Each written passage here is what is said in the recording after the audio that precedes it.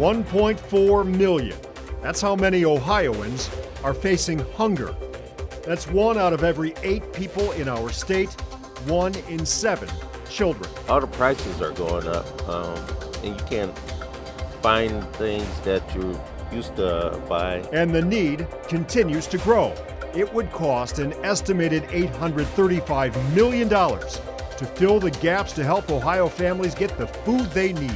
If you can get some help to feed you and your family, it's great to do that.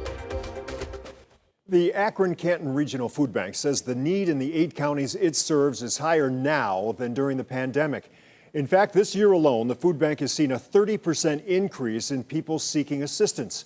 Tonight, we're following through with our ongoing look at hunger in Ohio. Bob Jones spoke with people waiting in long lines for food. He found the food bank itself also needs help. About 30 minutes before the food distribution even started, the cars lined up, about 100 of them in 3 separate lines, illustrating the point that the need for food in the community remains great. They showed up early, patiently waiting for something they need, food for their families. For many in line, this has become a necessary ritual the first Thursday of every month. They were long during the pandemic, and it's still long to me. They're not getting any shorter. No. Janet Livingston, a retired grandmother, says the food assistance makes a big difference. This helps me a lot. It helps me quite a bit because I don't get no assistance, so this helps me.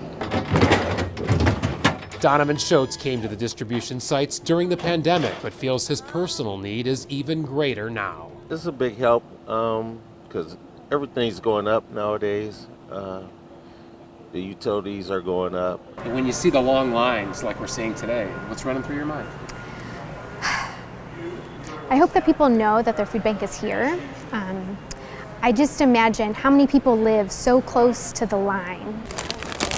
Raven Gayhart with the Akron Canton Regional Foodbank says the number of families seeking emergency food assistance is up 23% since before the pandemic in 2019. And this year alone, there's been a 30% jump in people getting help from the food pantry network. With inflation, supply chain disruptions, right now our inventory is barely keeping pace with the demand. Gayhart says the high cost of groceries and the reduction in SNAP benefits to pre-pandemic levels are just 2 reasons driving the need. The increased cost for food, for other basic necessities, for utilities, rent, transportation, childcare, all of this is a strain on people's budget. And it turns out the food bank itself also needs some help, looking for volunteer drivers for its Stark County Community Harvest Food Rescue Program, which delivers unused food from restaurants. Volunteers have to be ready to lift anywhere between 10 and 40 pounds repeatedly, putting food donations into the truck and then unloading it to different hot meals and pantries. But their priority remains helping people like those in line today.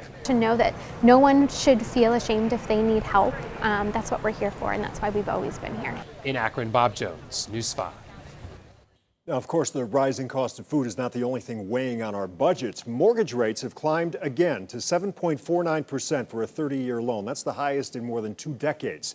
Experts say rising long-term interest rates, along with high gas prices, the return of student loan payments, the UAW strike, and the risk of a government shutdown, all threats to the economy and the efforts to lower inflation without going into a recession.